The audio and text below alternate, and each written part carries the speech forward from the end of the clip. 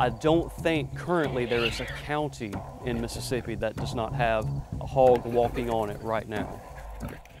If populations keep expanding over the next 10 years, 10 to 15 years, like they've done the last 10 to 15 years, we're going to go from about half of Mississippi land area occupied by wild hogs to 100%.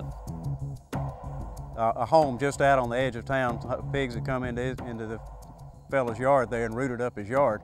And I heard a lot of people talking about after that, we didn't realize there were these, wild pigs in the area. Well, they're here.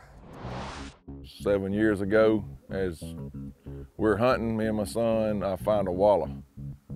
I knew what it was when I saw it, and I asked a friend of mine that hunts in the same bottom, and he said he had actually saw a hog turkey hunting. The following year, we got to seeing more sign. The next year, the population exploded, and we said we're going to start trapping hogs. I did one site visit where probably 80% of the yard was rooted up. They did use a game camera, and I think they counted about 18 pigs in this group. If in 10 to 15 years 100% is occupied by wild hogs, the damage estimates are going to be out of control. It's going to negatively impact so many people's lives. And we're going to look back in the early 2000s, in 2010, 2015, and wish we had acted on it. So now's the time to act before it's too late.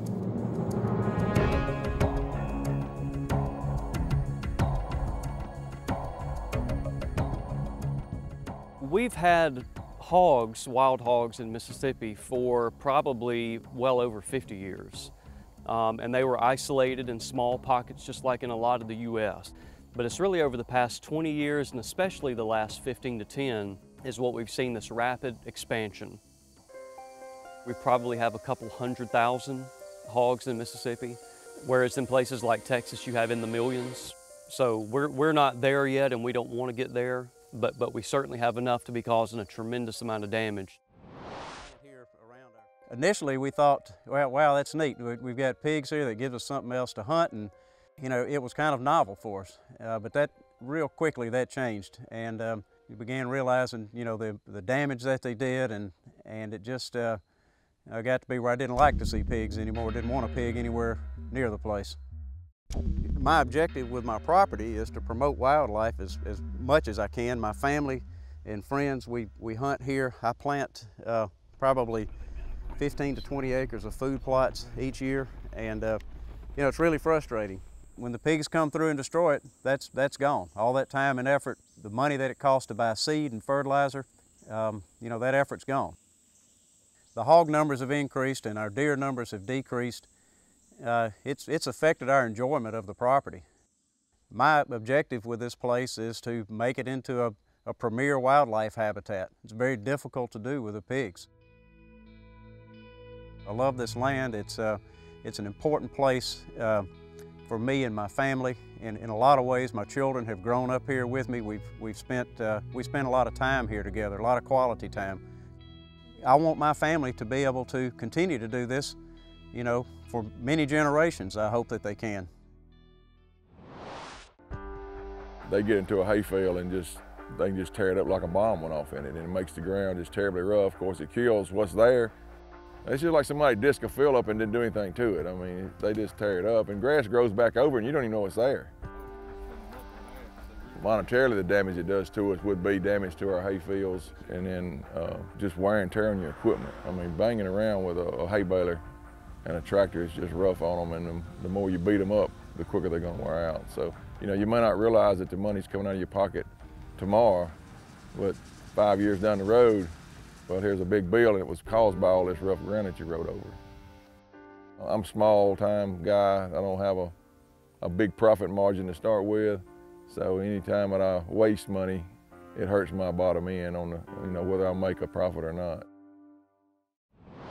We've heard this so many times at our workshops when we're working with landowners. Someone will come up and say, 5 years ago we saw the first hog, and we thought it was kind of cool.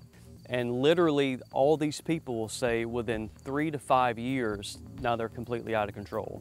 Literally this animal can have a reproductive rate 2 times that of white-tailed deer, and everyone knows how many deer we have throughout the U.S. and throughout Mississippi.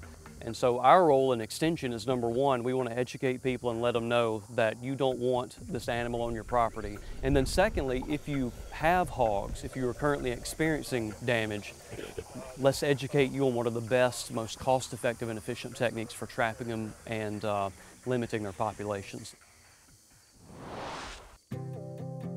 The website that we created, wildpiginfo.com, has been a good delivery system. We have on there different material like how to build a trap. We have diagrams, how to place trail cameras for monitoring the trap. We tried to think of everything possible that someone would want to know about wild hogs. The website that we have, the videos that we have, you know, we're literally all throughout North America. A lot of people know Mississippi State Extension and what we're doing with the hog damage program. So I want to know and hope that Extension has played a role causing the decline, at least in some areas, of wild hogs. Trapping wild hogs is a big challenge. The ones that have had success have pretty well followed our protocol that we outlined. You've got to scout the area out, you put out trail cameras, you try to get an idea of how many hogs there are. No running dogs, no shooting while you're trying to trap, and being able to get them in a trap. What I hope people will take away from this video is first of all, an understanding of how serious this problem is, so that we can, in general, the citizens of Mississippi can stand up and say, we don't want this. Hopefully, we can stop this in its tracks before it gets any worse.